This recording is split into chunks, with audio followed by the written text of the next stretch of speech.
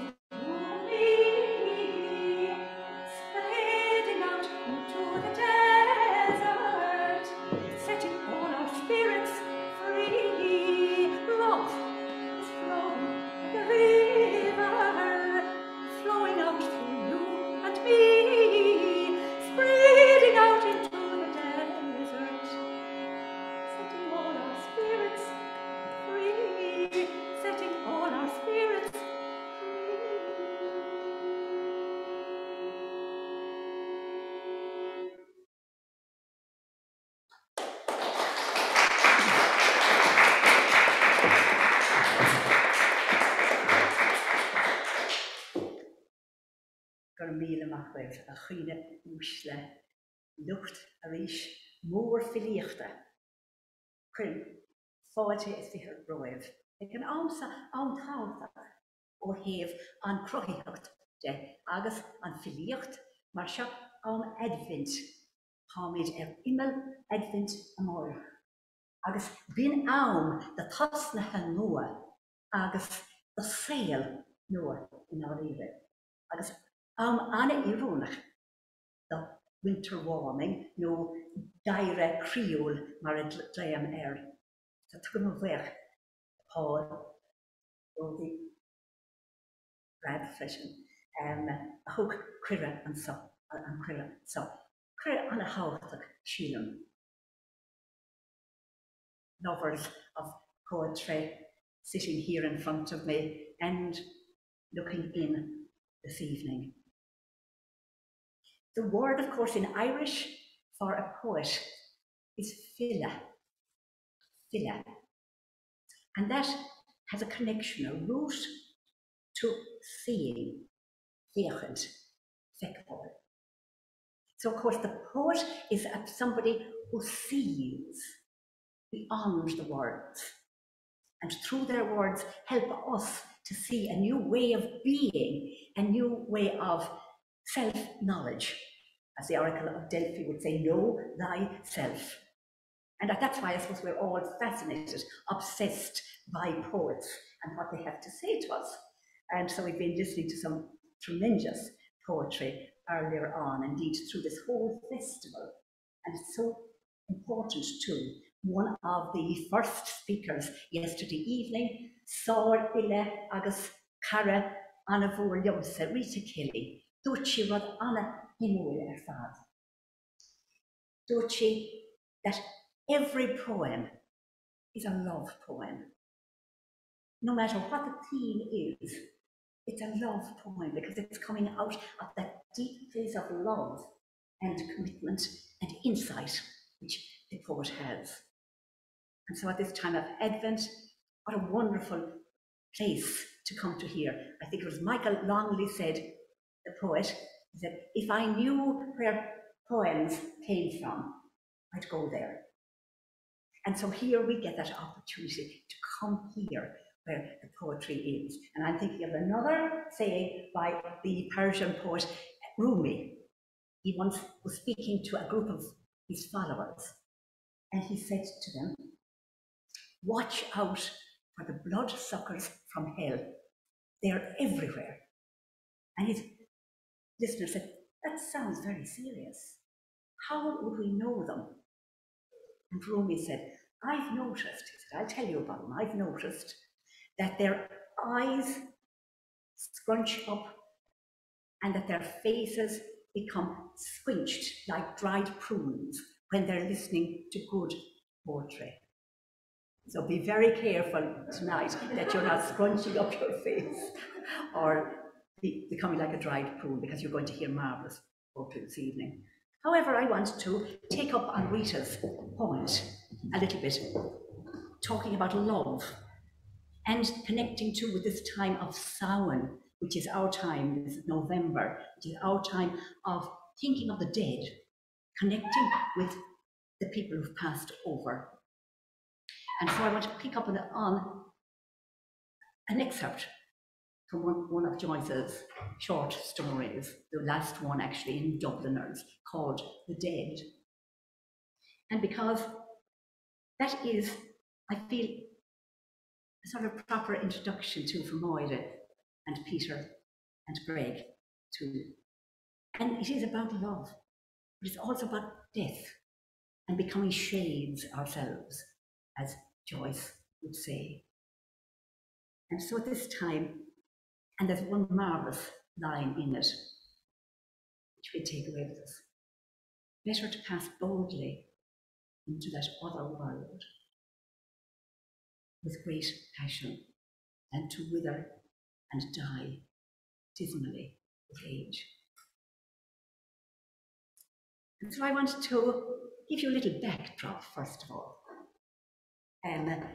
to the, and just going to the very end of this story, which is rather a novella rather than a short story. But all Joyce's stories, they're his short stories, they were what he termed himself an epiphany. An epiphany. They bring us into a realization, just like the poets were listening to, bring us into a realization of ourselves. They take us beyond ourselves. So this short story certainly does that. All Joyce's short stories are epiphanies. And appropriate enough, this was set on the Feast of the Epiphany, January the 6th, the beginning of the last century. And so you might see here, oh great, thank you so much. This is, I'm going to paint you a picture now. This is Greta, and she's with her husband at this particular point. And they have just come to Dublin, they're married. They've just come to Dublin for a soiree, an evening, with his two aunts, his Gabriel. And so they go to this party, and of course, they're away from their family. They're staying in the Gresham Hotel in Dublin. And of course, he really has only one thing on his mind. He wants to make love to Greta tonight. But she has other preoccupations in her mind, as you can hear. And so here at this moment in the film, The Dead, she is listening to a song. If you be the last of all grim, as I take you to be, come tell me the first token that went between you and me. Oh, do you remember that night on yonder hill, when we first met together? I'm sorry now to tell, when we first met together, I'm sorry now to tell.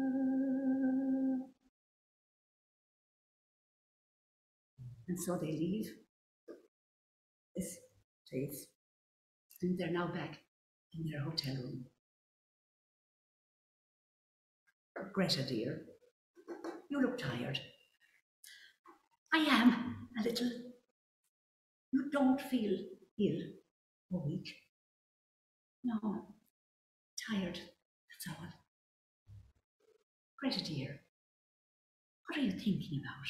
Tell me, what is it, Greta? I think I know. Do I, Greta? Oh, I'm thinking about that song, The Last Song.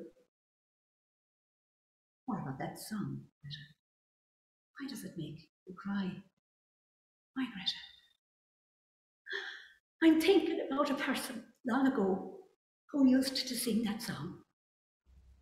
And who was the person long ago? It was a person I used to know in Galway when I was living with my grandmother. Someone we were in love with. It was a boy I used to know named Michael Fury. He used to sing that song, The Lass of Aughrim. He was very delicate. I can see him so plainly now, such eyes as he had, big, dark eyes, and such an expression in them. An expression. Oh, then you are in love with him? He's dead. He died when he was only 17. Isn't it a terrible thing to die as young as that? But what was he? He was in the gasworks. I suppose you were in love with Michael Fury, Greta. I was great with him at the time. And what did he die of so young, Greta? Consumption, was it? I think he died for me. It was in the winter, about the beginning of the winter, when I was going to leave my grandmother's and come up here to the convent. And he was ill, at that time in his lodgings in Galway and wouldn't be let out. And his people in Oughterard were written to. He was in decline, they said, or something like that. I never knew rightly. Poor fella, he was very fond of me, and he was such a gentle boy. We used to go out together, walking, you know, Gabriel, like the way they do in the country. He was going to study singing, except for his health. He had a very nice voice, Michael Fury. Well, and then when it came for the time for me to leave to Galway and come up here to Dublin, he was much worse. And I wouldn't be let see him, so I wrote him a letter saying I was hoping I was going up to Dublin and be back in the summer, and was hoping he'd be better then. Then the night before I left, I was in my grandmother's house in Mons Island, packing up. And I heard gravel thrown up against the window. The window was so wet I couldn't see, so I ran downstairs as I was and slipped out the back into the garden. And there was the poor fella at the end of the garden, shivering. And do not tell him to go back. I implored of him to go home at once and told him he'd get his death in the rain. But he said he did not want to live. I could see his eyes as well. He was standing at the end of the garden where there was a tree. And did he go home? Yes, he went home. And when I was only a week in the convent, he died and was buried in Oughterard, where his people came from. Oh, the day I heard that he was dead.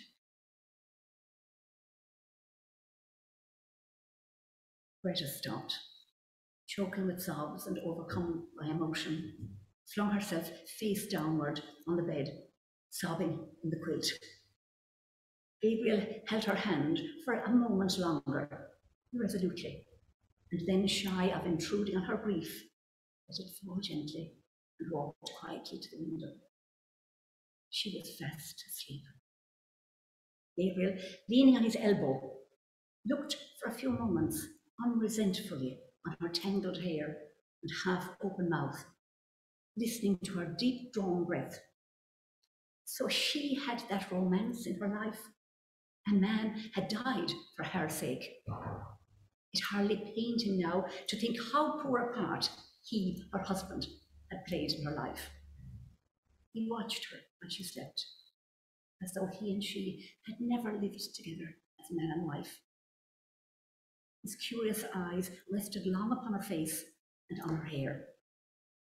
And as he thought of it, what she must have been like at the time of her first girlish beauty, a strange, friendly pity for her entered his soul. He did not like to say, even to himself, that her face was no longer beautiful, but he knew that it was no longer the face for which Michael Fury had braved death. Perhaps she had not told him all the story.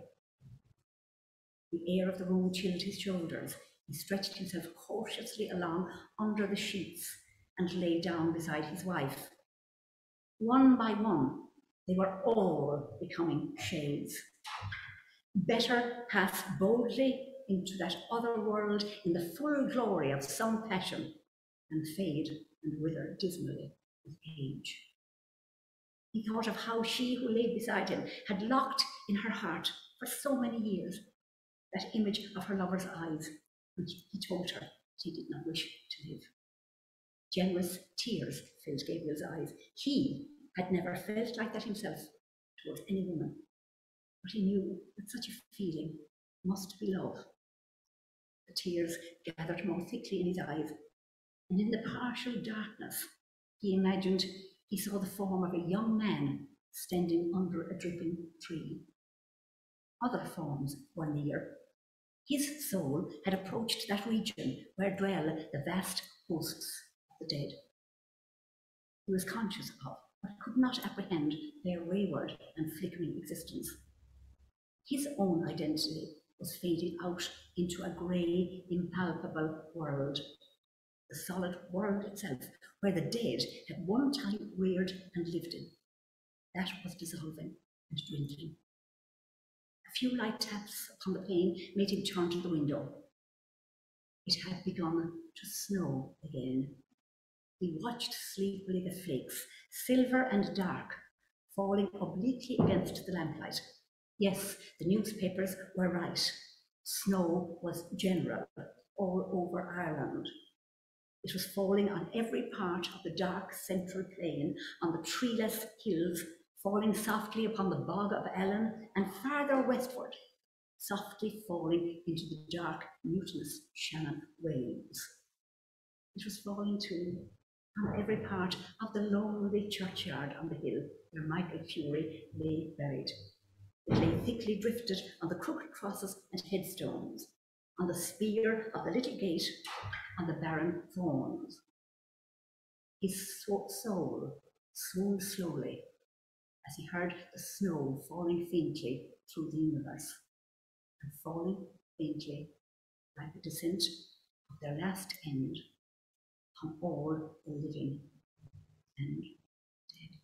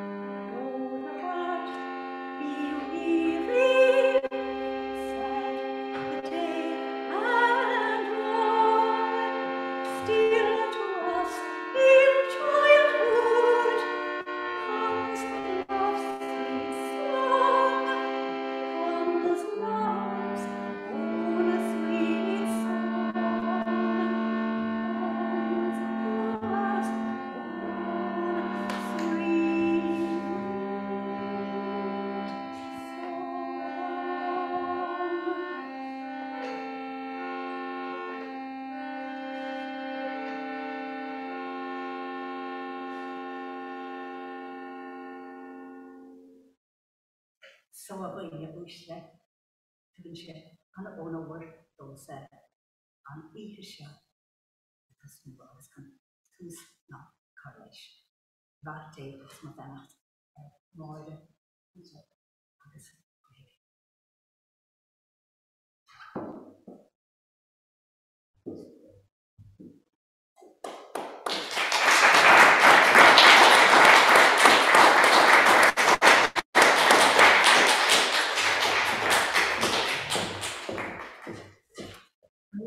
Nóirín sin go háling ar fad agus túsúntacht Dinny. So everybody now, I'm going to introduce our next reader, and welcome to the people in the room that came in, to the people online that might have also come in. I'm going to introduce Máire Dinny Wren inis. So tá Máire na gcónaí le cosmháin na cladaí faoi scríbhneoir i dtír chonal agus áid I mean she scríbh agus geir scéalta, so she's a poet and a writer of short stories as well, short fiction. Máire has received a number of awards for her short stories, including Dúis Áras na Gaeilge at the Listowel Writers Week in 2010. A radio adaptation of the story Har an Tairseach was broadcast by Drama on 1, RT Radio 1, and was shortlisted for the Pre-Orva 2013 award in Berlin for Best Radio Drama. Brunach Dúis Áras na Gaeilge Bora, bhí scanán filiachta bhanig Don do Quid Garíiste ag féile filiachta Winter Warmer ó bhéil Gabriela Está. Her poems and short story have been broadcast on RT1, Radio na Gaeltachta, Radio Whyte, agus BBC Radio Ulster, and have been published in many publications as well. So Tommy mór ag tanú leis móra agus quadro chuirgí bula bos go mór de.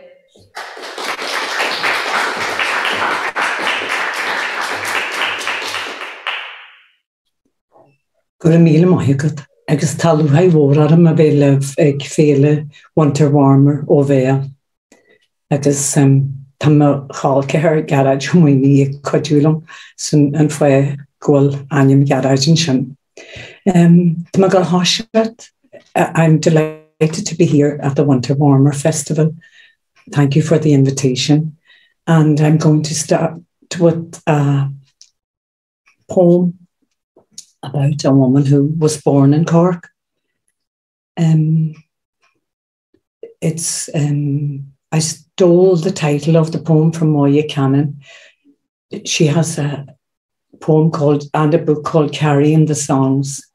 And Máire Cannon dedicated her poem to Mairead and Trina Ní Riain.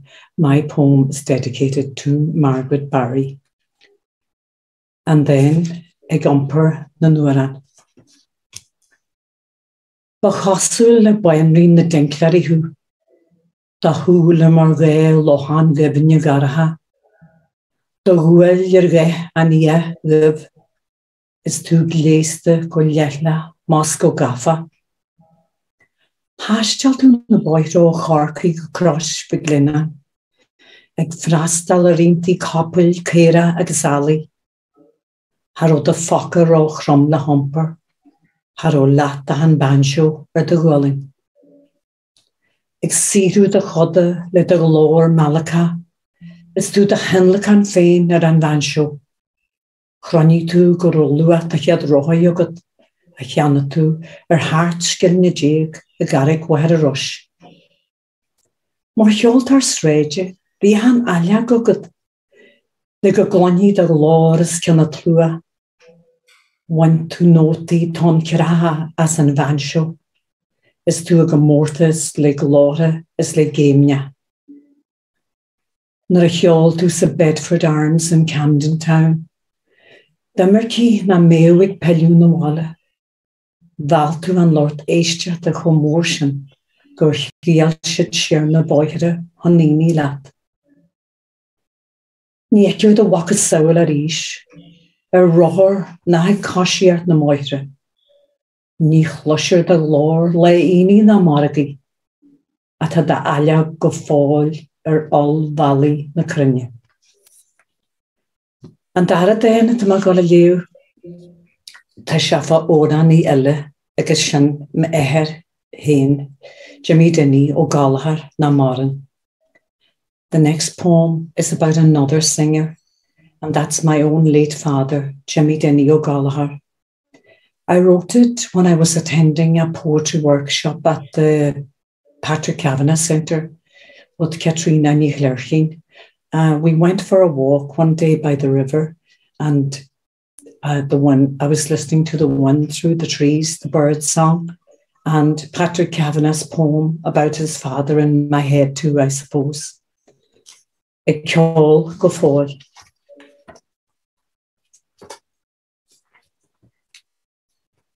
But Dinny. Hwylma da glor an riinu. Cua chyn hiol ygod. Celir cosiansa le ceol na siag. Eina a me da hanlacan. I conial cohiol lat. Is cén ar a hen me an fon. Vi sé animal is manam na. Awel is garotú suelka. Ewer dohas agus forfach da dúsa. Agus crú gold we ceol go fáil. And sríú den, tá sé fá edlar clúteas tíorchonil, John O Donohue.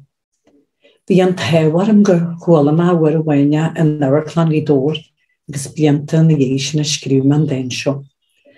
The next poem is about a famous fiddle player from Donegal, John O Donohue.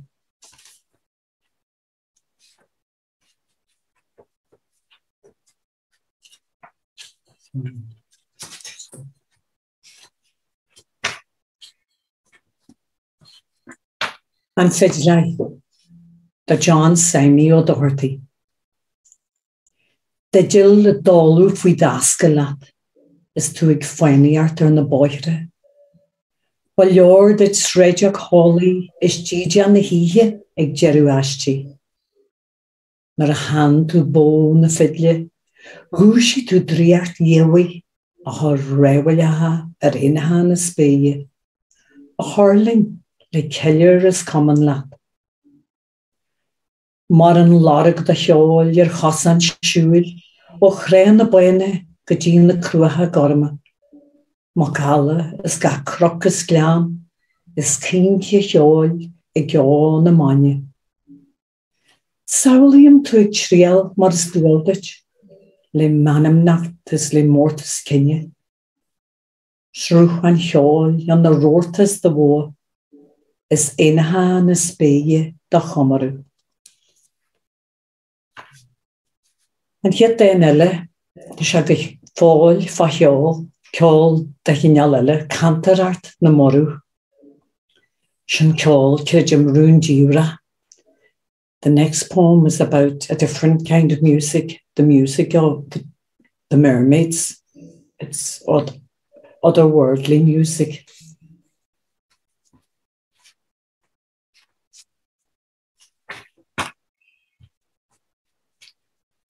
Cantarart na morú. Hwyl has cantarart hywyn na morú, mar gwaltri as gan chronan na don.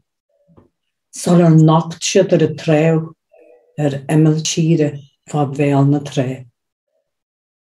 Hannig is iad ag folcws y teile, is y cirw a gwaha cwana, ag lwpadan lapadan sylain mara, is ag mair y masg moranain. Fi codjac yw a sgai ag lantraha, is a jeli is an defagan, is a wartre as canishke, Awl lianan agus Máire. Hwyl has cantarart chyn ven na morú, am mwylw ag ffreach na fforge, am lóra ag mahlw ag a morú chrw, is an tíide a donchal edar mor is chiel. Agus bogwr e gyda dain anish fa Nóirín Ní Riain. Bhí me ag arc ar Nóirín Ní Riain, le agus bhín bhí mhór séidú agus bhín ní Riain a gáil an airde san éir. The next poem was inspired by a washing line in Gidor in Donegal, where I come from, when the wind is up, the swing and sway of the clothes, you'd imagine they have taken on a life of their own. Dausa, Anim and Dain. Dausa. Ta river dancing you again Nóirín Ní Riain. Ga ball edi ag bogadi go bio. Hannig ma flatly ag buint na bunny as. Nar a hasha siad a rink in the squibba. Ta tílín ag genú tango le skirta. Ag lúbú sa casú ag atró. Ceillir na ní na John can le fun. Agus an bhí mór ag fadalí lo. Tá na brístí ag genú ansí na hinse. Agus bralini ag genú tonni hári. Tá na stocaí ag genú rinke céime. Cúil lúfar le Brendan de Gali. An hiad dain eile, tá sé as má hiad leor filiarta ó bhile go bille. Agus daine tá a scríbhme fá tionscal chinchan a bhí in seohan in the ngá agus a gandathe eile. The next poem is about the cottage industry in which my mother and aunts and grandmother participated. And I wrote it after hearing my mother on a researcher had telephoned to ask her for information on this industry, and that's how I was inspired to write the poem, thinking that when they went, that would be the end of that craft. Maybe I was wrong. Lúber léir. Bhí clic-clac na nealgan, chór rialta le tic-tac an chloig I gistin mo wahara. Agus I héanas mo wóri an na sí cás chali.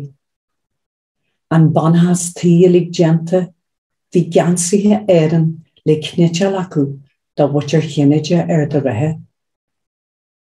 Mise am a lospert linneamh, mar bhú ún ógan ag Máire ngeannas tífa.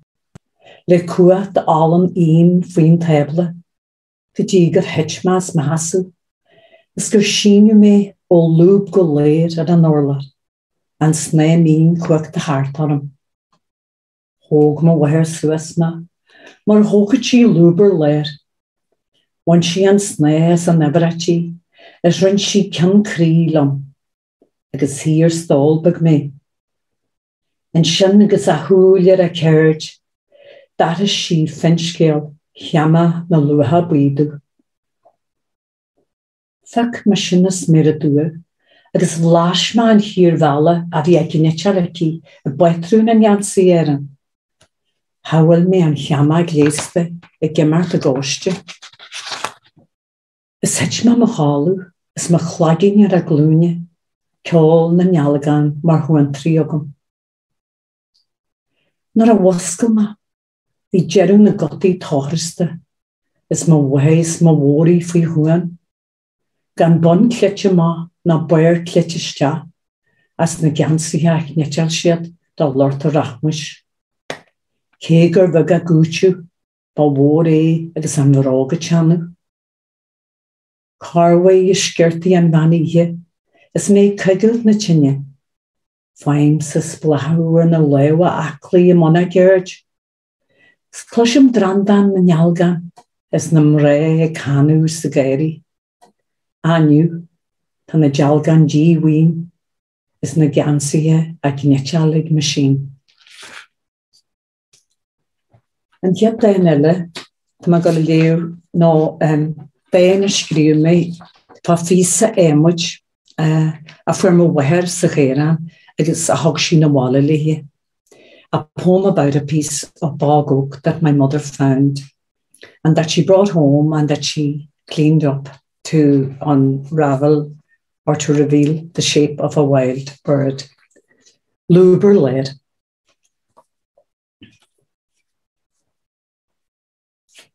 Gomaleisce. Anjelica.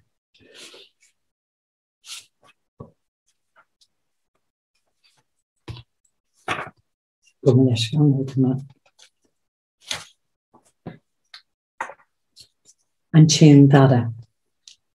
Val tú an chain as darchéran. Wonly tú an taimod Crowe, ag lanu is ad lanu, go danig tú an smála. Chiap tú spirid an éinean san éimod hianiste. Chwala tú ag lór a cheol bennias na móntein. Hig ta agus an chéna heile, agus sibir réin sainhe. Tus a gafu san níos leanabí an chéin na nevinneart an brichli. Mari spirid an éin sa darchérain, mar a wari dó spirid ag níge de haili. An hiad den heile, tá go léu nó déna scríú ma an níana dá gomórtas a bhí a bhirta le Culturland Macadam ó Fia. A poem I wrote this during lockdown, I suppose, and I wrote it for a competition, that Culturland Macadam ó Fia poetry competition that they were running to celebrate their being 30 years. And Tanya mater no ahani no home. Tre viúar an críúlagum, is méid genum valley o one na haragli shees. Ahaniu ní chlantir agam a goltri, is mé plúgta ag bruska, conamar is ag drawi. Ag follinj da wer dortu eisialty is feel iske, is gníwiach di Dinny gan hunsias. gan brach na bradan na asgan na ficel, ag snéwer mar grinjal, mar jaller an smúchelart. Nis lí gan gua henjule en wíla níhie, iad a dactú ag aniske hala hilt. MP maru, Jerry a chor le truelúr na srúli, bí iske glan na nóir mar eidart agaf. And I put the poem in the shape of the river. It's not yet published, but maybe in my next book. And here then Ella now, Tasha as Major, China Yalan, agus an chlada yeral, agus te ashraman in Shannig Paul. It's from my book, Chine Yalan, and there's a translation of the poem. An chlada yerol. Is Kevin lum a vehigs now? Is Kevin lum a ve an tanalacht? Is Kevin lum a ve an devinjacht? Is Kevin lum a ve a male kuin? Ní Kevin lum an tishkach ruelu? Ní Kevin lum me gihe microhorni mi? Ní Kevin lum mo lenchig me? Ní Kevin lum a ve cleache? Is Kevin lum a ve her urinal na hone? Is Kevin lum a ve gleimchi is an iske? Is Kevin lum me hiskeri an brua? Is Kevin lum a ve hig snau when yedin an yasa? Ní Kevin lum na lantra asgahu? Ní Kevin lum carchal me na hechi? Ní Kevin lum me fires Crowe sirge? Ní Kevin lum an cléchlu? Is Kevin lum a ves an iske gléaglan? Is Kevin lum an fiarúl remori? Is Kevin lum a veg shalgerart? Is Kevin lum a ve fallan? Ní Kevin lum ag amart le srú? Ní Kevin lum an lagtre? Ní Kevin lum a ve an anchru? Ní Kevin lum an mechlu? Inish, tam ag an jalru, ag snauch ní idir PC plasteha, mó chineal an níú ag an chine véna, ar Crowe scapa ar an chlada yerol. An hiad dainile scríbhneoir a néadú peliú as London. Bhí má London haar 4 bliain agus filme go héireann go cosclaidís na ivillian yeavile. Agus hog ma fajar could war, we could war ehri on Tamadeg mission balle. The in the firmary bugger, the leak, a huel, or no firmer bugger ba meherin. The Dinny gobbers na monarchan, the could war trechter of alla. Exention hog ma chrenema. Roddy faste, ex candan a roddy chrenema no glor and trainee. Agus ta ashtraman in sin. A poem I wrote because when I returned from London to Donegal after being in London for 20 years, there were a lot of changes in the parish, Gidor, from the time I left. The small farmers had all but gone, and there were a lot of people working in an industrial estate. There was a lot of more traffic, and then also there was the absence of the corn creek. An tréna. Baliord an tréna, manwer na méchle, as can shisku na spille, is hachna hat shan koran san lan. Shin mar a warsha, go ruig an tenil bunche, de yarag ruhar ruja he. Het shan tower hjol an tréni, sna covering kosh na hona. Is heisha go charman wara, go hennish bofenje, agus tari, is go hemmel chire fa wahera rorti. En nu, tan ammonier boinige, is yet kudige le chantare san strain, is ta govna gihe go heg masha, ag snagarart fríd na scéil estate a dés na cyfring cos na hóna. Inis, tá ein rún de eile ag scolag ní Sineád.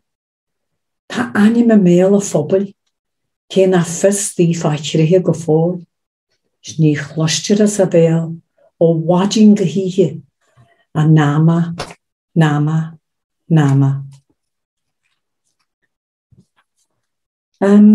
Mar a dúirt me bhí cónaí ar am London ar 5 blianta agus chug má cuairtear London couple of bliana honinis, agus bhí me fanart le tréin ag Station Euston, agus chonig mar na bhain seo a bhí ar larag díirci. Agus ba sin an Station Euston ar bhreith leis na himmarcí a lí magalta hain, sin an Nature Landal, mid na hanig mid is éirin, sal ar ó Ryanair agus Aer Lingus ag feimú. Agus na hanig man mansion bhí me smuitiú gur na roidir na roihéidir isigus mise a gréasta dé ban Ganjíjan.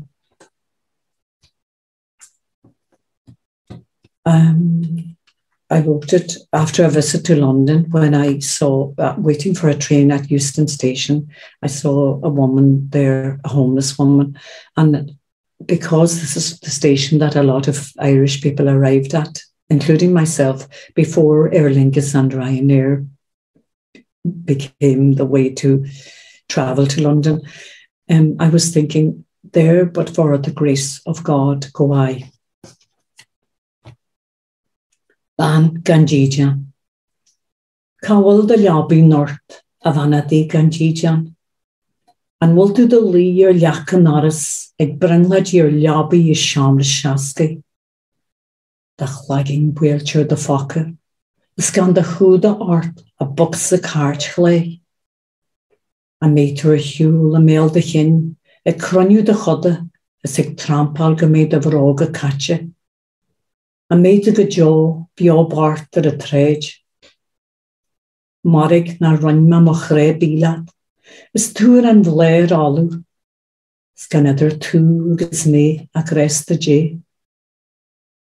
A bhanadí Ganjíjan, cáil de leabaí North. Déana scríbhme nar a chug ma cuairtear chobar bhanlaithe an inisíir le cara maid am chuid at the Holy Well. A poem I wrote after visiting a Holy Well on Inisíir with a good friend of mine. Ag an tobar bhamithe. Haar nacht brach, brat an náascan, ag bon an tobar bhamithe. Nar a hocht a cuairte a dús an óbhaí. Haar hiúil tú ar deisiil, haar uirt tú ornaí, haar dhéir tú ahanní, a dul tú balgam den írisce. Is hanna cean ní riannas na níalta, is spréisi a solas níobra an nuas ó neamh go talú. Ag chur lonnear luisne ar an isce. Chrom an crán colla dhéige, is frán agniart dhéagart. Is heol tú ar an ó de chrí, mar chótha úlaíarta. Agus an déin dearna, tá me go léúgus tá astrán agam, nó déin Móvala Hain, a poem that actually I wrote while I was working on a short story, Har an Thersha, and it's the last poem in my book, and it's the last poem that I'm going to read to you. Thank you all very much for listening. Móvala Hain. Siúlam as an sminigar céimar chéim. Leanam rian na réalta, balan na bófinne siar. Manran an trúhain, is drandan na machmala, is ceiliúr na ceirsi mo chomarú sa tlí. Jenam Móvala fríd críthe Anjelica, ascaithe an cléimhe go ciúis na tré. Mention cossuache le morin na don, faim fuishe vo wheel hiol na maratre. Glór na nanyam le lonia hiolwer, ik bunch makala as na banna, as ik erdu machri. Chanan chede ma wuha le fakkel mo vanman, as le bene heekshe mo chroru, che mo vala heen. Guru mahike, as eistjart.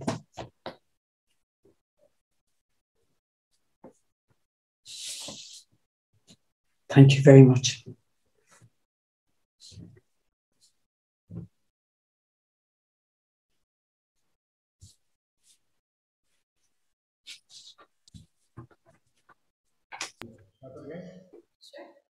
Gurmila Margaret, Máire, I was on mute there, I think, but tá sé gcónaí únta an bhfuilge cloisint agus bhí an lochtan seo na tíopa donta léamh bhain falla cumá, so Gurmila Margaret as an léamhreacht. Agus, of course, feimid takeíochtón for se bhfuilge an seo go bhéal táid an brodú agus áhasach an cadre sin cumá. So now I'm going to introduce our next poet for you this evening, which is Piotr Florczyk. Peter, please pronounce me afterwards, or correct me afterwards in any bad Polish pronunciations I make. So Peter is an award-winning poet, scholar, critic, and translator of Polish poetry. He was born and raised in Krakow, and he's lived in Southern California for nearly 30 years. His most recent books include the poetry collections Krakow Testimonies, which is based on the testimonies of Holocaust survivors and East and West, as well as numerous volumes of translations, including Invisible, the selected poems of Jacques Cottereau, and Building the Barricade, with a foreword by Ivan Boland, which won the 2017 Harold Morton Landon Translation Award from the Academy of American Poets. So, Piotr, you're very welcome, Peter, and you could all welcome him now. Thank you. Yeah, thank you so much. Thank you so much, Michelle, for that intro. Thank you, Paul, for having me. Thanks very much, of course, to my fellow readers and performers. I'm really happy to be here. And where am I? So I've told Paul that had I known, or had he invited me a little sooner, I would have come to Cork and been with you in person. I flew last night from Los Angeles to Poland. I was supposed to go to Gdańsk on the Baltic coast, but my flight got delayed, so I was rerouted, and I'm here in Krakow. And I am going to read from the two ARC Publications books. First, I'll read a handful of poems by Jacek Gutorow from the selected volume, and then I'll read a handful of poems from the chapbook. Both of these books came out or in September, this past September, October. And of course, I am very grateful to Angela, Tony, and Jean at ARC for supporting this work. I'll read a couple of Jacek's poems in Polish. Typically what I do is I start with my own poems, then I read translations, then I go back to my own poems. But in the interest of time, and because I really want to read a couple of these poems in the original Polish, I'll start with the translations. Poem. A gray afternoon, a cat on the edge of the bed, wine stains on the carpet. This time, there'll be no reminiscing. Far beyond the field, a train has stopped. 1, 2 whistles.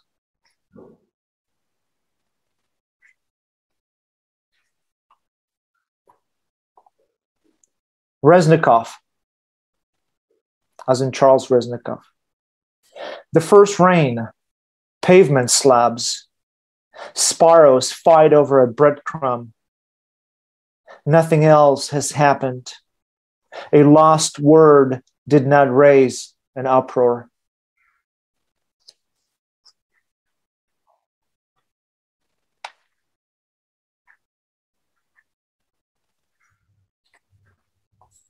Madame Cézanne.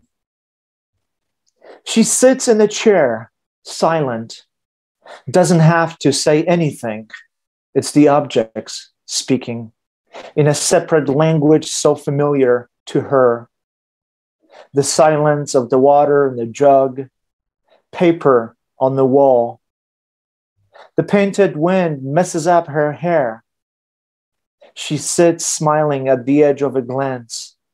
Reality, she says, that's reality.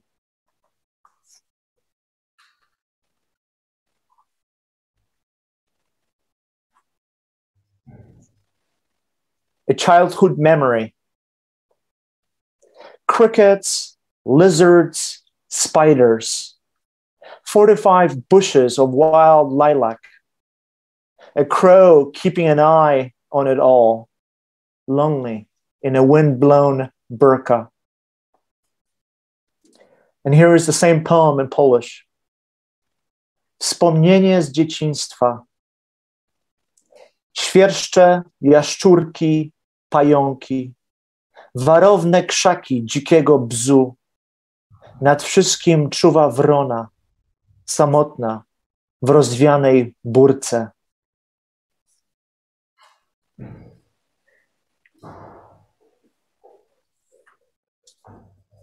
I'm sure many of you are familiar with the poet Tadeusz Różewicz, who died a handful of years ago.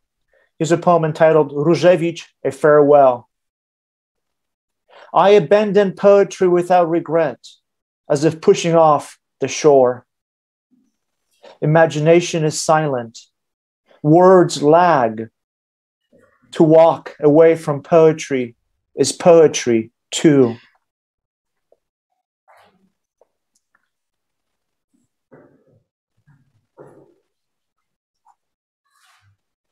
A short history of post-confessional poetry. A beautiful autumn morning. In a new pharmacy on the corner, a poet buys antidepressants for his daughter. And in Polish. Krótka historia poezji postkonfesyjnej. Piękny jesienny poranek. W nowej aptece na rogu poeta kupuje depresanty dla swojej córki. And one more translation.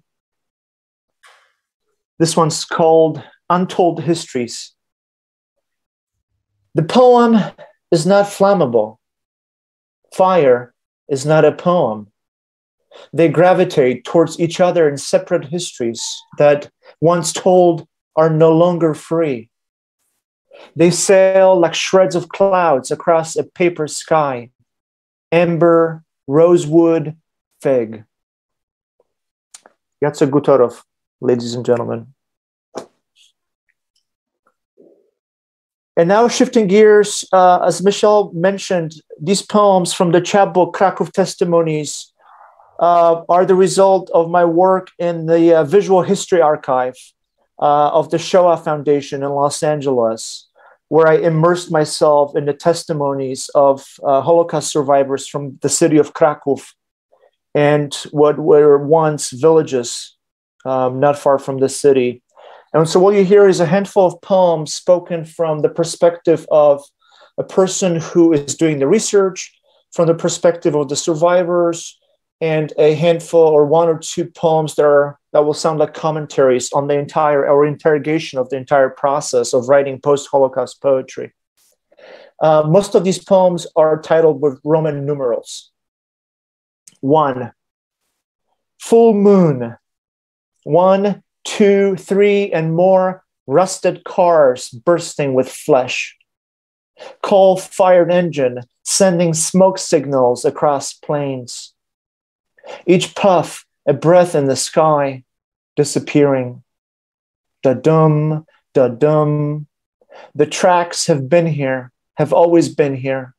My compartment mates, keeping their eye closed, pretend to dream. A pond, a sketched out villa that was once a hut, a barn, woods where a boy tries desperately to whistle a nursery rhyme on a blade of grass. This relic train for tourists is slow, but the arrival will be swift. These are the facts. The headlight, a scream swallowing itself.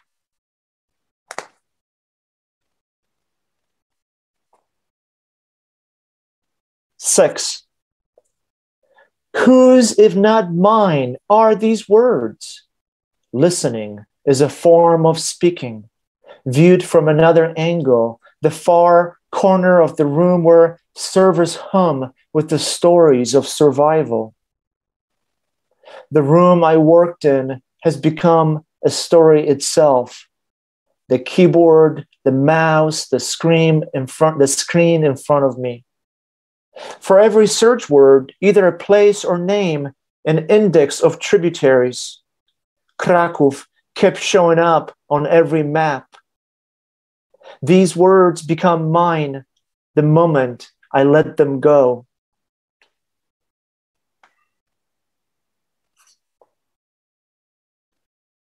"11. We was lucky. We was hungry. We go from this place away. We leave the house clean. Nothing left, not even a nail.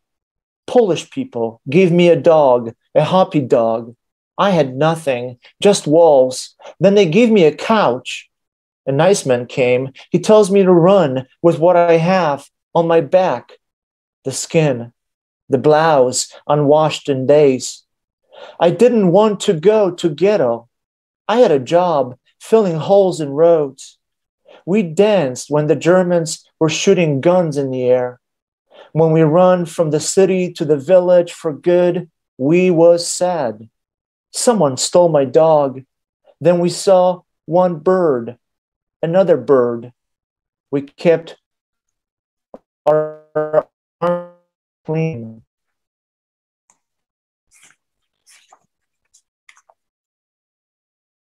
"24. When is the weed high enough to hide in? Parting weed en route to freedom might attract suspicion. No wind can part the weed the way a person in hiding can. The light of day troubled me. The light, the why I was found out in a barn. Here, child, put on this hat. Its white brim will protect you. We, the uncircumcised, will take you in."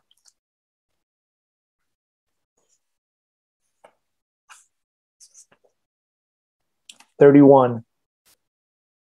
Lines upon lines at the railroad station in Kraków, behind the glass smudge full of starts and stops. A barn in the distance on fire, people and cars waiting at the crossing between nowhere and nowhere else. Imagine that. What could have been, was, is, time and again, ticking on ahead, followed by the finger tracing the rows and columns and of letters, engines, carriages. At least one crying baby and a suitcase falling off the wobbly rack above the sleepers, whose hands yo across the seat, about to clasp. And I am going to close with the volume's opening poem called Loup de Mémoire. Only now, after months abroad, having put away my passports, one navy, the other burgundy, and taken out the trash that had been left in a can despite better judgment, I remember the square in the middle of the city, gleaming with tourists unfazed by the rain. How in their mingling together they celebrated the open space as the past, both alive and forgotten, something captured and released repeatedly in the same instant as a military parade rolling across its marble slabs, perhaps a beheading or two, or if we hit rewind hard enough, a field of the most ordinary grass and rocks, some larger than others, no doubt. The square, not a blank page then, or the proverbial do-over, but one script placed atop another script, like so, where the present meets that which was and could have been. But what right do I have to judge the visitors for not asking the right questions about coronations, coups d'état, pogroms, not to mention the carriage horses dying of thirst. Build your own cathedral, a smart man once said, quickly forgetting what he meant. Is this it? I've been there. The same jet-lagged look slashing across my face. The same maple swaying in the breeze at the river with a single boat doubling as a pub and a tanning salon, while my gaze wavered a few inches above and below the eye level. The space dwelled in, then as now, a mere step ahead of my own lengthening shadow. That's why this song is for the soloist wearing a paper crown, for the speechless, the missing, the kidnapped at dawn. This song is a memory, a certificate of authenticity forged to fill the frame of mind, unfolding across the frayed maps we follow in search of sunlight to wishbone our past. Believe me, this song has no price on its head. I sing it for those who pretend these things never happened, and for those who long for their voices to disappear in a chorus, forgetting that applause, bravos, and encores suffocate the air. Thank you.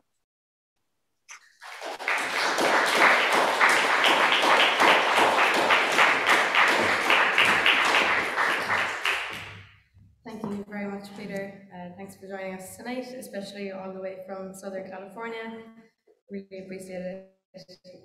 I'm now going to introduce our final reader for this part of the night, Greg Delanty, who's also joining us online. Welcome, Greg. So Greg's latest collection of poems is No More Time, a book of translations from John O Donohue titled Apathy is Out. He has received many awards, including the Patrick Kavanagh Award, the Austin Clarke Centenary Award, and a Guggenheim for Poetry. In March 2011, he was awarded the David Ferry and Ellen LaForge Poetry Prize for his body of work. He teaches at St. Michael's College, Vermont, and he's a US citizen as well as an Irish citizen. Delanty's papers up to 2010 have been acquired by the National Library of Ireland, and from 2010 to 15 at University College of Cork. So give it up for Greg Delanty.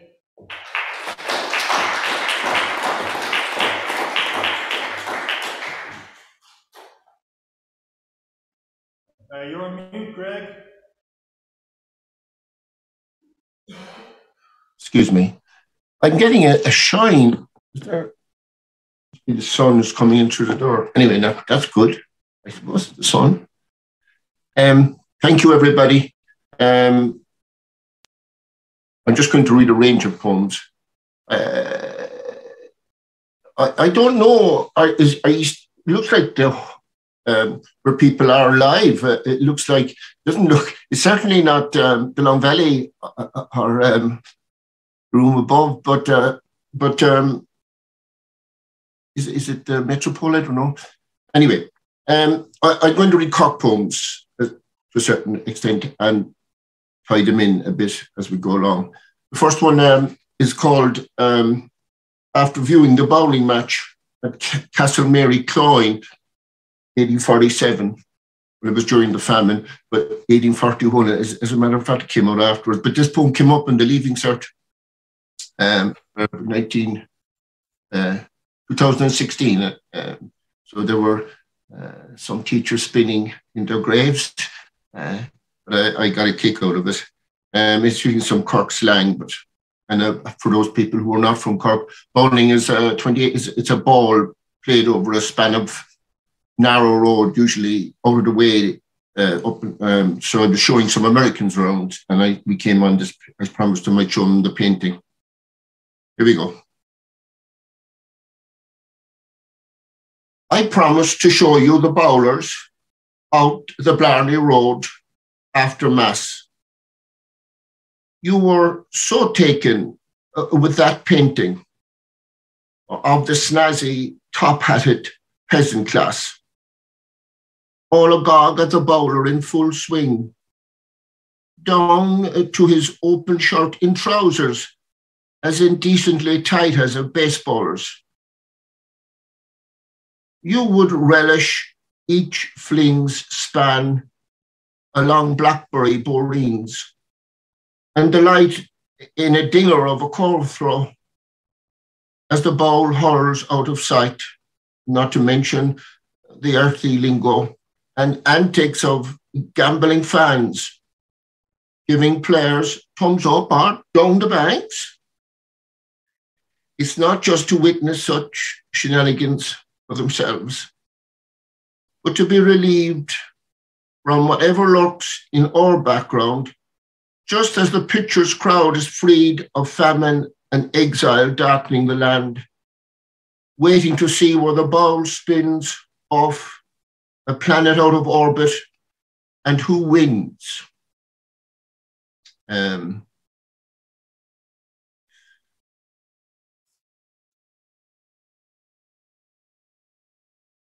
going to read a poem to my mother now.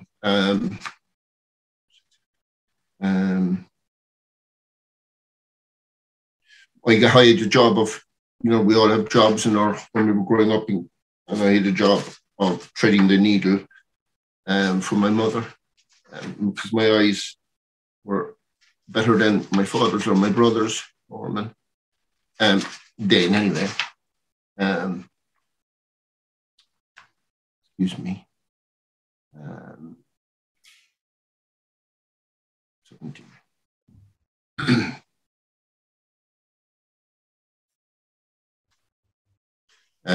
We lived in Sleevemish Park.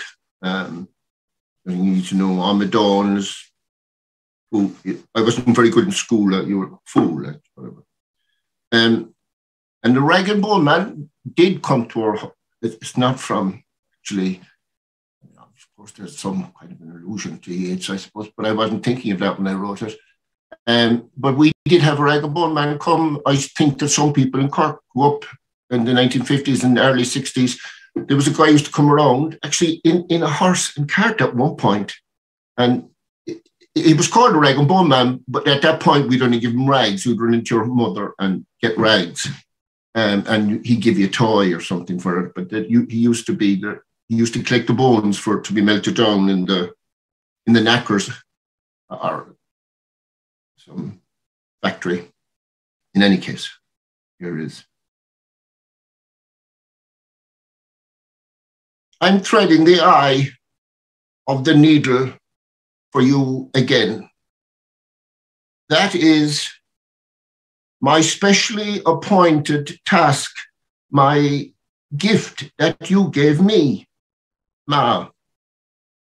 Watch me slip this camel of words through. Yes, rich we are still, even if your needlework has long since gone with the rag and bone man, and never came home one day, or Dan. Work, work, work, lose yourself in work. That's what he'd say. Okay, okay.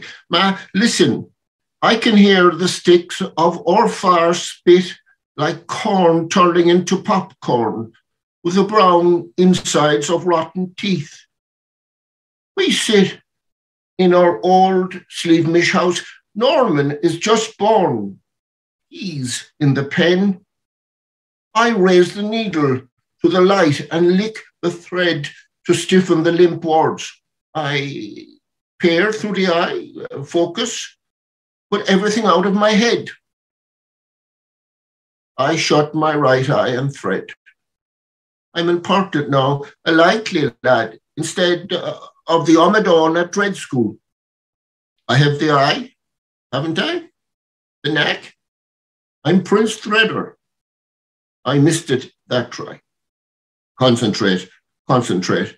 Enough yakety yak. There, Ma. Look, here's the threaded needle back.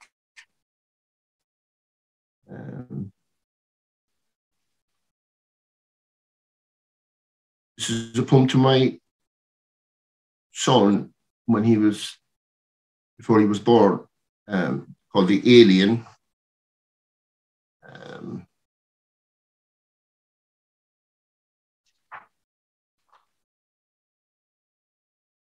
Excuse me. The sun is in my eyes here. Just came across the over Acclaimed and you can cross it to New York Mountains.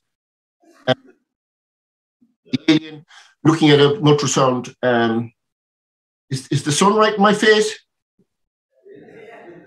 Is it okay with everybody? It's kind of weird, but I don't know what to do. Like, duck the sun, I duck the sun. I can't duck the sun. Excuse me. The words here and stuff are all correct, gravitons and gravitinos and so forth. There's a lot of illusions, but it should work. It works anyway, I think, without it. The alien. I'm back again, scrutinizing the Milky Way of your ultrasound, scanning the dark matter, the nothingness that now the heads say is chock-a-block with quarks and squarks, gravitons and gravitini, photons and photinos, or sprout, what there inside the spacecraft of your ma, the time capsule of this printout, hurling and whirling towards us. It's all daft on this earth, or alien who art in the heavens, or Martian, or little green man. We're anxious to make contact, to ask divers questions about the heavendom you hail from, to discuss the whole shebang of the beginning and end, the pre-Big Bang on time, before you forget the why and lie of thy first place, and, our friend, to say welcome, that we mean no harm, we'd die for you even, that we pray you're not here to subdue us, that we'd put away our ray guns, missiles, attitude, and share our world with you, little big head, if only you stay.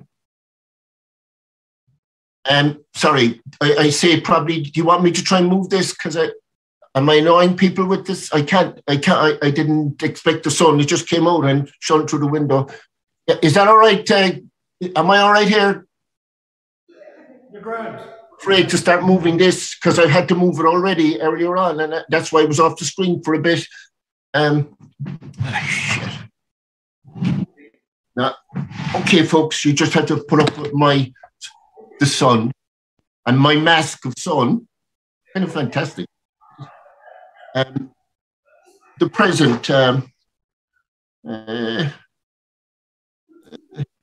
Page 98.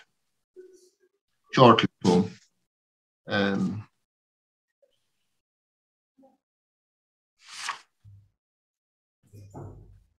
Feeders outside. The present, as in a kind of gift, but of course. Sparrows mostly, but chickadees, cardinals, blue jays. Shit, I've changed this. I can't remember the change. Excuse me. Sparrows mostly, but chickadees, cardinals, blue jays, goldfinch feed all day on our birdhouse stairs. Sunflower seeds, beautiful black tears. Your father gave us only a year ago. He is dead now. How are we to know? Snow is a white sheet laid silently upon the body of the earth. How the dead live on. It's actually just snowed here last night, so the place is covered in snow outside.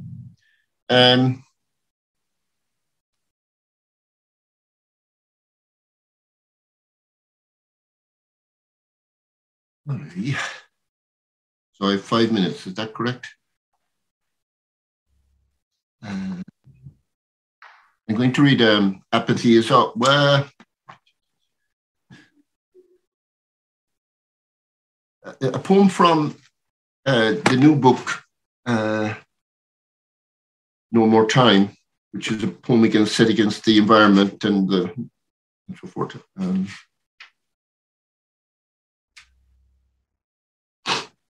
I'm sorry, I'm not sure if I got 5 or 10 more minutes. Could somebody please tell me in the chat something?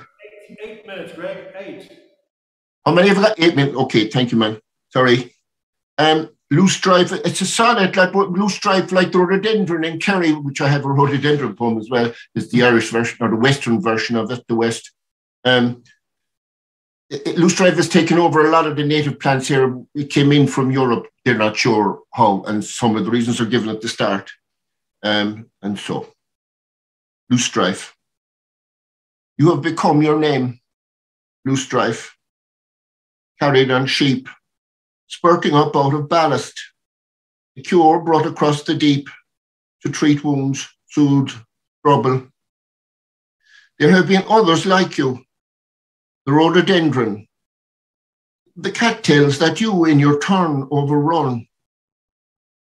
Voices praise your magenta spread, your ability to propagate by seed, by stem, by root, and how you adjust to light, to soil, spreading your glory across the earth, even as you kill by boat, by air, by land, all before you. The hardy iris, the rare orchids, the spawning ground of fish. You'll overtake the earth and destroy even yourself. Or Loose Drive, purple plague, beautiful us. There's a bit of a pun on US there at the end, but anyway, shouldn't be saying that, should I? I'm going to read another poem from this No More Time, but it's actually the title poem from Your Rare Dawn that just came out. And I don't know, some of you know the great Kirk, who wrote in Irish. This poem, Apathy is Out. It mentions Glowny Galt in it, you know, the Valley of the Mad, which is, I think this.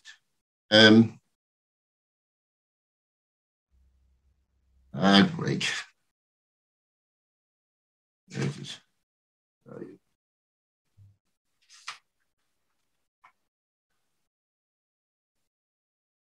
Excuse me.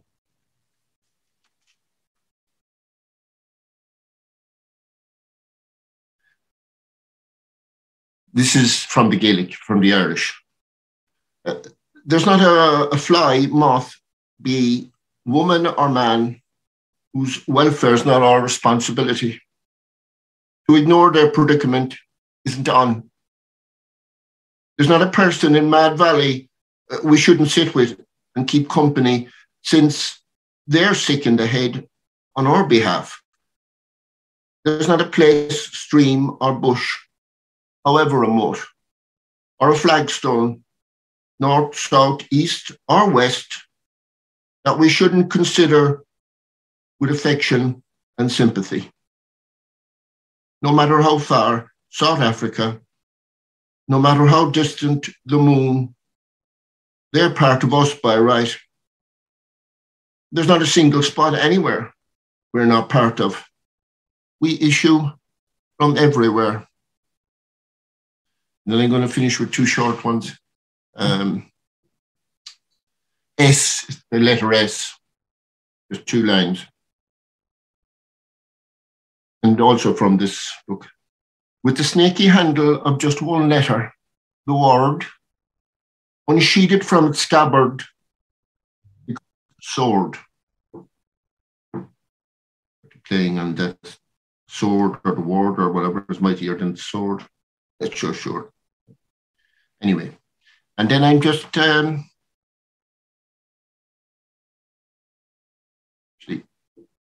earthworm, and then just one more. Sorry, I'm mistiming this. Earthworm.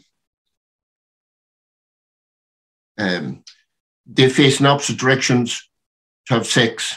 You understand? The earthworm to reproduce. This was in the. There's an epigraph to this at the back, but it's not an epigraph, but it comes from somebody's up tree. From earthworms, we learned that before anything grows, there has to be prepared soil. When we talk about the endless process of bringing briefs and information to government, then the earth must be worked like the worm does. Earthworm. On a minor, listening in slow motion through the underworld of the earth, engineering vents, channels, water flow, converting death and dearth, day in, night out. Each eyeless body digesting the soil, nursing birth. Cut in two, they double, breed via marley skin, a must for farm and garden.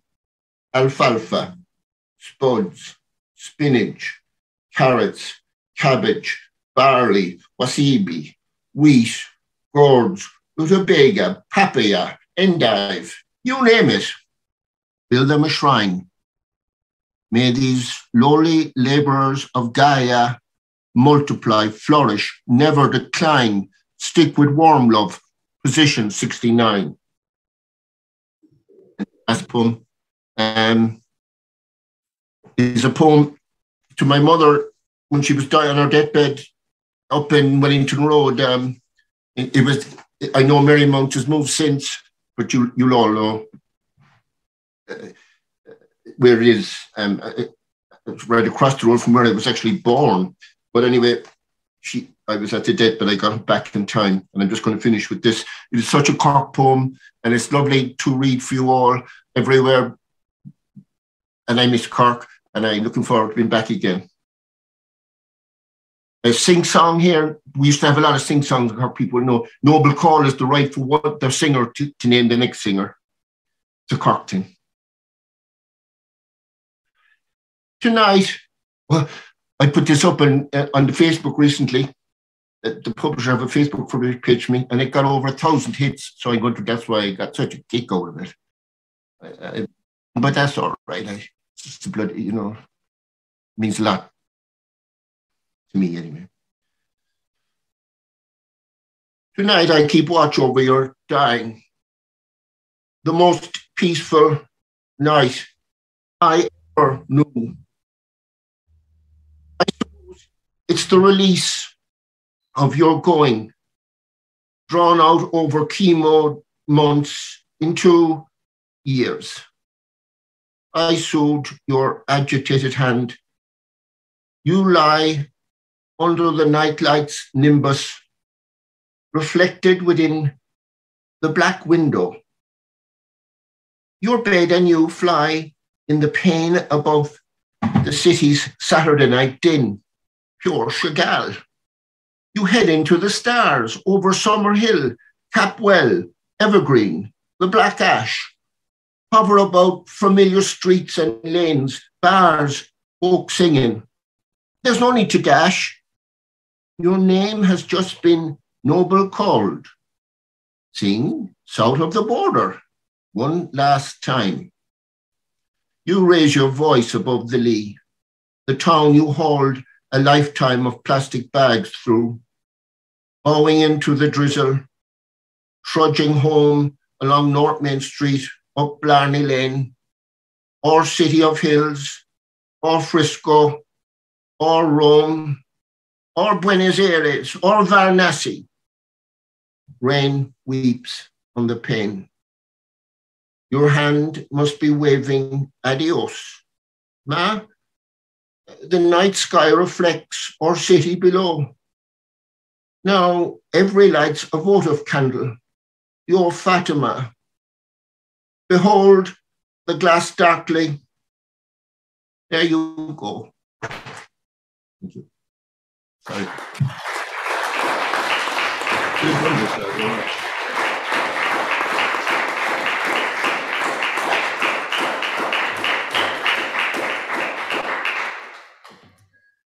Well,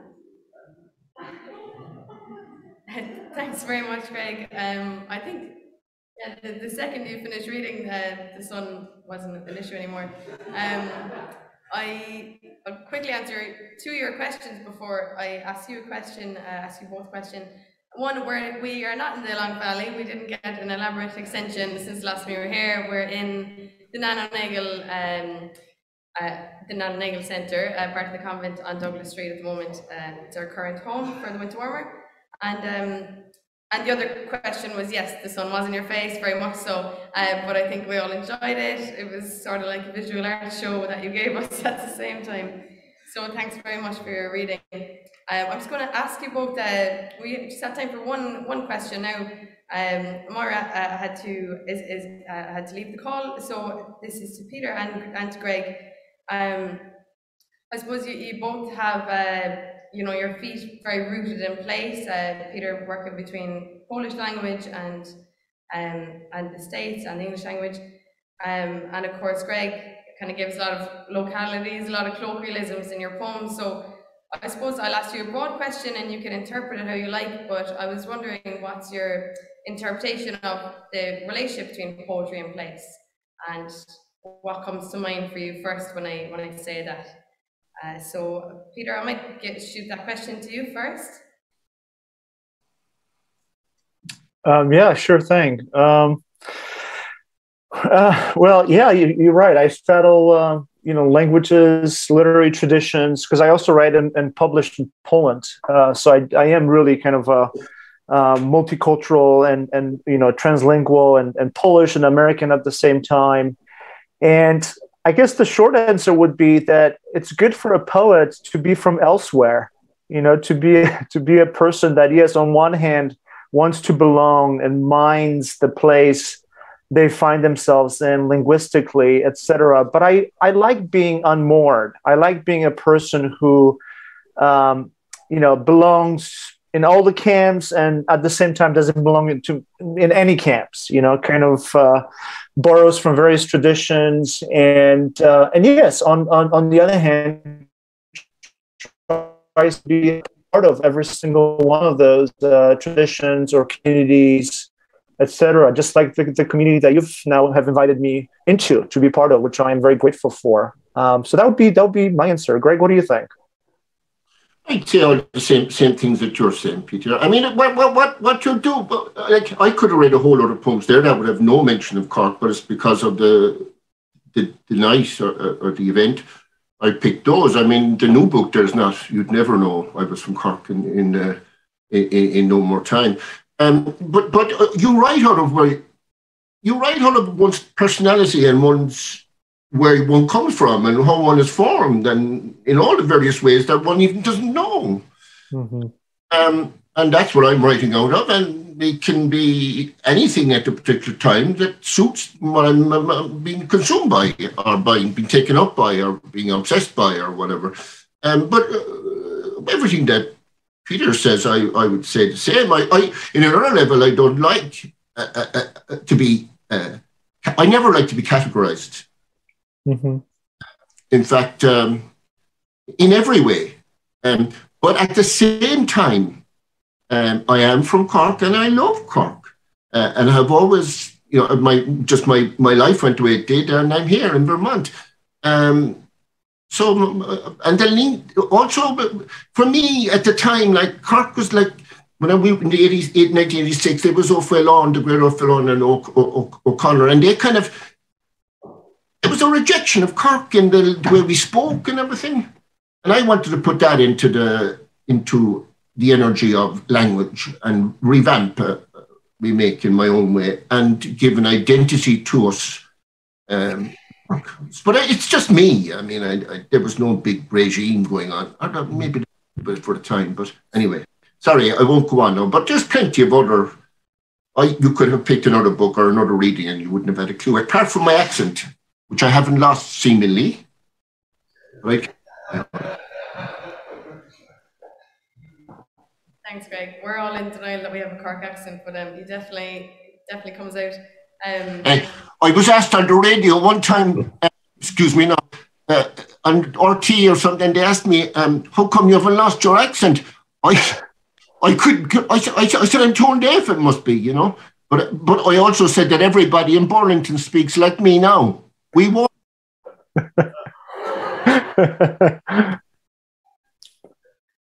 Thanks very much, guys. Sorry, excuse me. Thanks for answering this as well.